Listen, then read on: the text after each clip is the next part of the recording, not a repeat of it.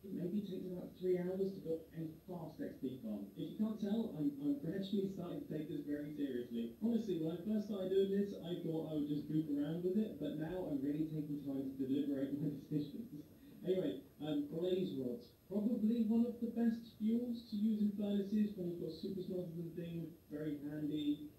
And it's gotta be a B. They're just not quite fast enough generally. In fact, you know what? That's going down to a C. And also, potato needs to get out of B. I'd say potato is probably an E. What do I use potatoes for? Ghast tiers aren't exactly the most useful item in Minecraft, and ghast farms tend to be pretty big and scary projects. But they are some of the funniest things to watch and listen to in Minecraft, so it has to be a category B. I mean, is it really even a question where this one's going to go? With a skeleton skull, if anything, if there was a category above this, then it would go up there. It's the coolest farm, especially when done on crazy scales, like the one that Iskal's built. The gold farm, I would say, is a solid category A. The only reason it can't be a category S is because the wither skeleton skull farm is also a gold farm, just on the side. Like, it produces loads of gold, just kind of casually, whereas this, that's all it does.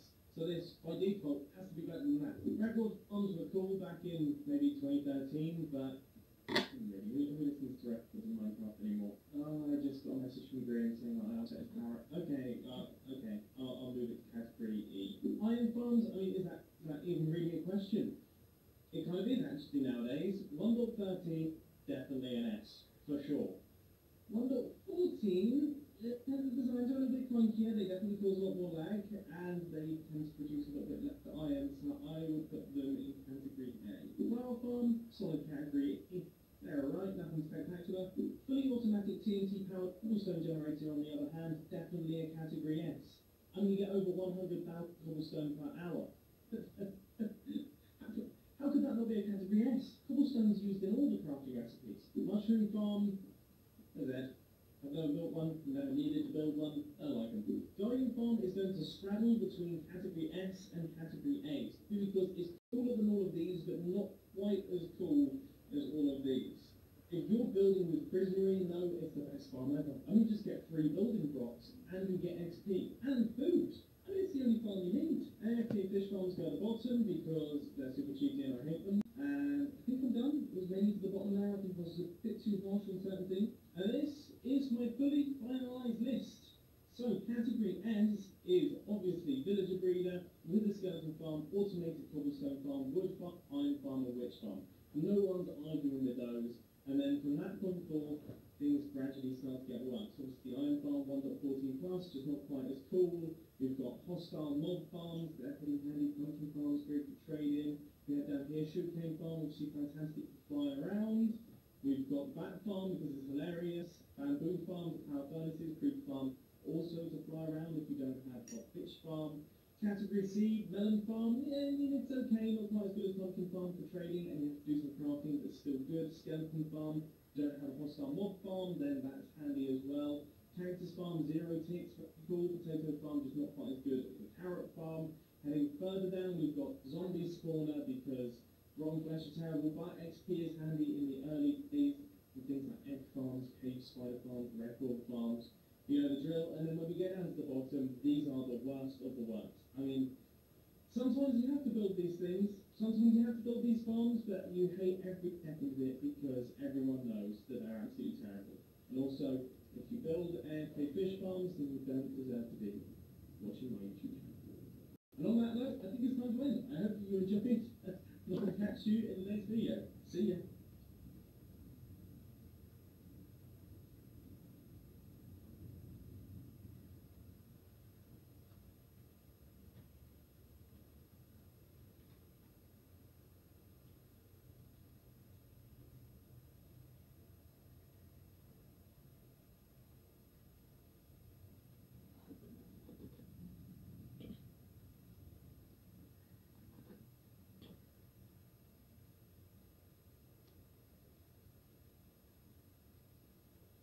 Breaking 3, curiosity. I need some time to take off. Moving swiftly on, when it comes to brewing things, never just brew one potion. You realise it costs the same amount to brew one potion as it does to brew 3? Always brew 3. Even if you need one, 3. Placing redstone on dirt. Look, okay, I get it. Okay, sometimes you're in a bit of a pinch, you've run out of resources, and you just need to make things work. But please, do anything like enchantment in the game. I have it on everything. Apart from my bow. Okay, if you choose mending over infinity on a bow, you're thinking, what are you thinking? You're staying on the topic of enchantments. Let's talk about pickaxes quickly. Fortune 3 is great. Of course, everyone needs a Fortune 3 pickaxe, but if your daily driver pickaxe has Fortune 3 instead of Silk Touch, that's an issue for me. But then on the flip side, if you use anything other than a Fortune 3 pickaxe when you go out nether quartz mining, then you have me very confused, especially if you've got mending, because then it's essentially free repairs for your tool. And on the topic of repairs for your tools, you should never repair them just using diamonds. I know it may seem tempting, okay, you don't have to go out and pick crafting bench and find some sticks to make a pickaxe, but look at this. I put 3 diamonds in, my pickaxe isn't even fully repaired, and it cost me 3 levels, whereas if I put a brand new pickaxe in, all I've done is add 2 extra sticks, I get a fully repaired pickaxe, and it costs me less. Why would I not do this? Look, I feel a little bit underqualified here, I would like to give some building advice. Trust me, it is good. If you were doing a build, and you run up to the edge of some blocks of the terrain here, either extend your build downwards, or extend the landscape around it.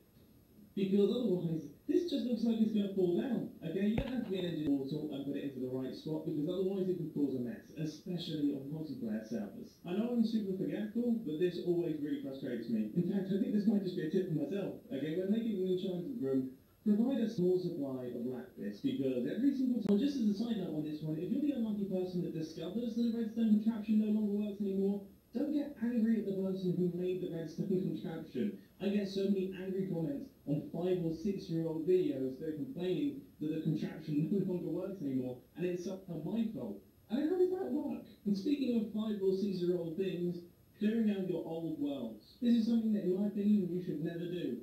And I regret doing it in the past, because there are so many worlds saved on those computers that unfortunately I now don't have access to that I wish I could see. Using hyper-realistic Minecraft texture packs. Now don't get me wrong, I think the artists have done an incredible job. They've created something very impressive, and there's a lot of skill involved here.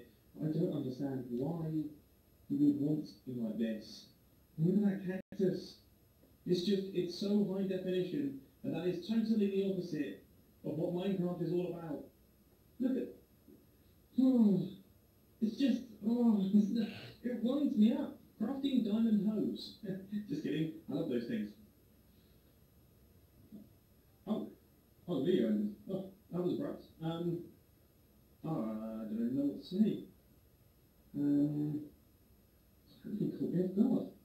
I was expecting some kind of outro or something to tell me that the video ended.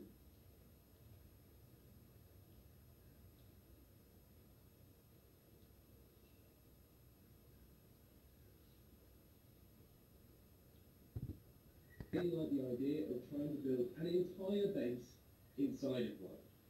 Yes, but it's going to be tricky, especially considering how bold my plans are. So first things first, let's get this place cleared up a little bit, and then we can start trying to work out where each thing is actually going to go. Obviously, most of this base is going to be under the ground. But with that being said, there's a few larger scale things that I want to have above the ground. For anyone who's seen the Hermitcraft series, you will probably recognise what I'm building right here. In Minecraft 1.14, there was a change made to TNT, which allowed it to drop every single item that it explodes. So it used to just blow things up and then you'd lose them. Now with TNT, it blows things up and you get to keep the items, which means it's incredibly useful for automatic farms. And automatic farms, I mean, when do you not need wood? So let's just see if part 1 is working. If our tree grows, TNT explodes, breaking the cobblestone, and all of the items just end up falling in the water. I've been running this for maybe 40 seconds, maybe a minute, and as you can see, we already have 2 stacks, which isn't bad considering I'm not really doing it